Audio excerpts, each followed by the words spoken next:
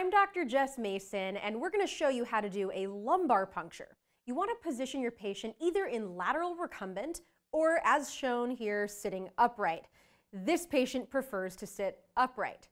Now, either way, you want to have them arch their back and flex at the hip, and that's going to increase the distance between the spinous processes so your needle can more easily fit through. If they're sitting up, you can have them rest their feet on a stool, and then they can rest their head and their arms maybe on a table in front of them. Now, you can also consider giving them a little bit of benzodiazepine to help them through the procedure. Let's take a look at the real procedure done by Dr. Jordan Harp.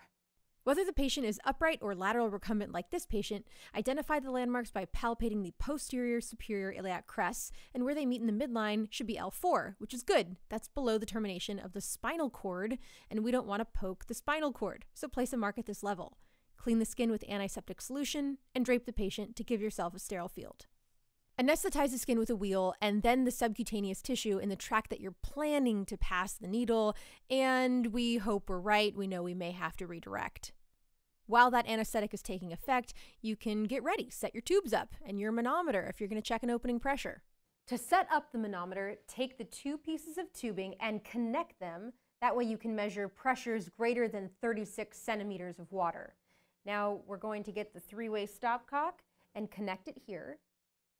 And your spinal needle will connect right here. Make sure the three-way stopcock is open to the spinal needle and to the manometer, so the fluid column can rise up the manometer. Once you're done measuring your pressure, you're going to turn that three-way stopcock so you collect the fluid from the column into your collection tube. Spinal needles come with a stylet in place.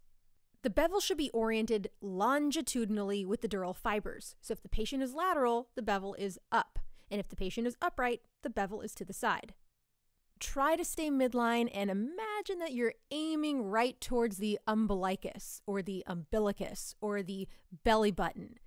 Your needle has to penetrate the supraspinous ligament, which connects the spinous processes, and the ligamentum flavum, which connects the lamina of the adjacent vertebrae. So in theory, 2 pops.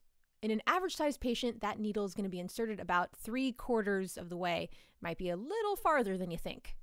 Now, it's important as you advance the needle that you're checking frequently if you're in the spinal fluid, because you won't always feel that pop through the ligaments. So remove the stylet and check for spinal fluid, and then advance it a little further. And then remove the stylet and check for spinal fluid, and then advance it a little further. Remove the stylet. Now, if you're still not getting spinal fluid after a few tries, you can remove the needle, or you can pull it out just to the subcutaneous tissue, repalpate for your landmarks, and insert the needle again when you change angles just a little bit. Insert.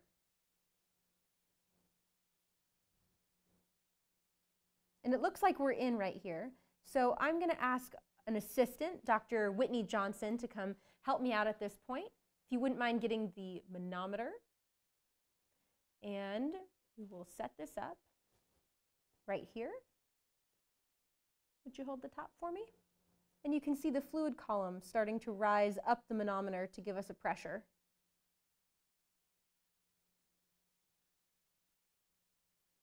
Once we have our pressure measurement, we're now going to collect the spinal fluid from the manometer into our collection tube. So you turn the stopcock to open it up. And once it's drained out from the manometer,